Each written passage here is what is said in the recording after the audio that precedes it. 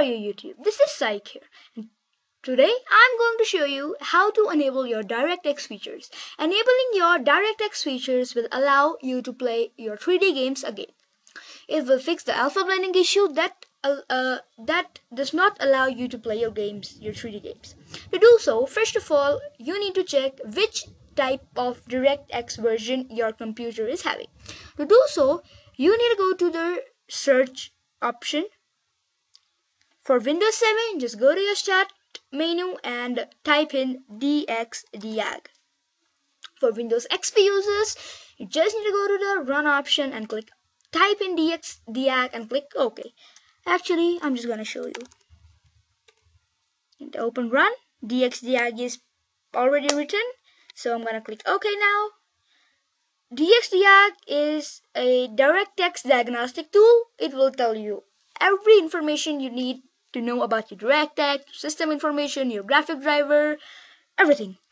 Right. Here under system information, you need to look for DirectX version. As of June 2015, the latest DirectX version is DirectX 11. So just make sure you have the latest DirectX version without before proceeding to the main trick or whatever. Now we need to go to the display tab in DX Diag. Now you need to look under device, and now you gotta search for name. Mostly this problem occurs on computer having Standard VGA Adapter. My computer has Intel or HD Graphics 4000, but your computer most probably should have Standard VGA Adapter. Now you need to look under DirectX features. Direct Draw Acceleration, Direct3D Acceleration, AGP Texture Acceleration. My computer says enabled, but your computer, it should say not available.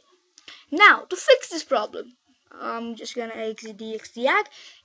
If you have Intel processor in your computer, you need to go to the Intel website and download Intel Driver Update Utility.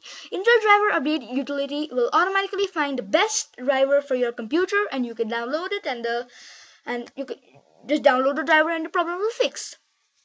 And if you're AMD user, go to AMD website. AMD website has a special option in it that will automatically detect the best driver for your computer. Download it and your issue will be solved. Now, to check whether you have AMD or Intel, follow the steps. You need to go to the control panel. Then you need to click on System and Security. Look for System and click on it. It will give you the basic information about your computer. Which Windows is supposed, the rating, the processor, install memory, system type, pen and touch, computer name, full computer name, computer description, work group, Windows activation, Windows activated Pro, and product ID. Now you need to look under system and look for processor. My computer, it says Intel R-Core trademark i5 3210M CPU at the rate of 2.50 GHz. You do not look at the other information, just look if it is Intel or AMD. My computer is Intel, so I'm gonna first show how to do it for Intel. You need to go to the Intel website. The links will be provided in the description. The links will be provided for DirectX version 2. When you open the Intel website, it says Intel Download Center. In my case, it says update drivers, but for you, it must say download Intel Driver Update Utility.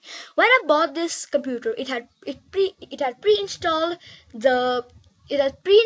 Intel Core graphic driver, so I do not have Intel Driver Update Utility on this computer. But I know what to do in it. You need to open your Intel Driver Update Utility. Then on the tab menu, you should search. Hover your mouse on each of the option.